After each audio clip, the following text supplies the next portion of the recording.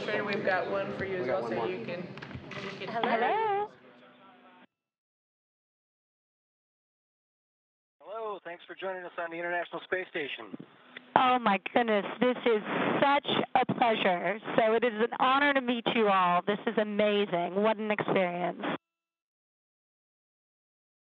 Thank you very much for coming out to the Johnson Space Center today and looking at some of the work we're doing for human space exploration. And you're talking to us now on the only human outpost in space.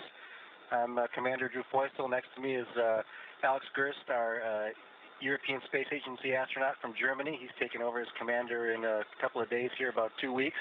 Next to me on my right is Oleg Artemyev. He is the Soyuz commander of our spacecraft that'll be heading home on October 4th.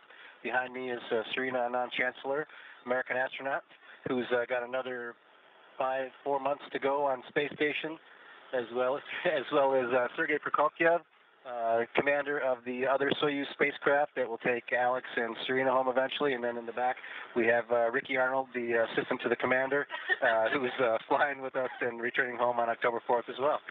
Amazing. As assistant commander, but you know. October 4th, so you're coming home soon, or at least some of you are. Yeah, 3 of us will be coming home in just a few weeks, and we've been up here for we'll have been up here for 198 days. Just incredible. Well, obviously, one of the reasons we're here is to see the unbelievable work that's being done by NASA and by the whole organization and in advancement of our goals towards space exploration and ultimately the President's goals of returning humans to the moon. So do you have anything you want to share with us about your experience at the International Space Station as astronauts? And then we're talking to some students a little bit later on who are interns here at the Johnson Space Center. So if you have any words of advice that I can relay to them, it would be great if you could share with us.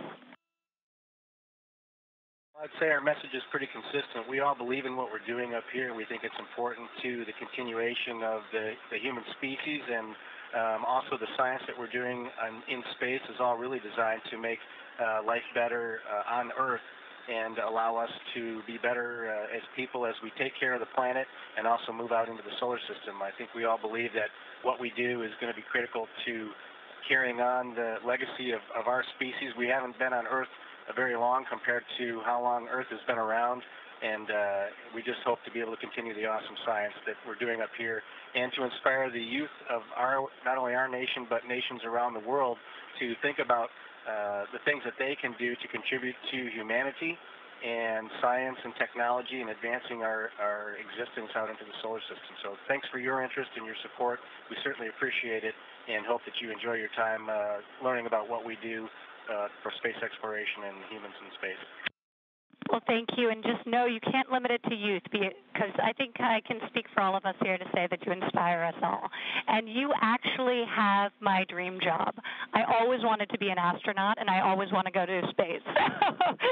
you are fulfilling my dream up there, but and I guess never say never, eh? Right, Administrator?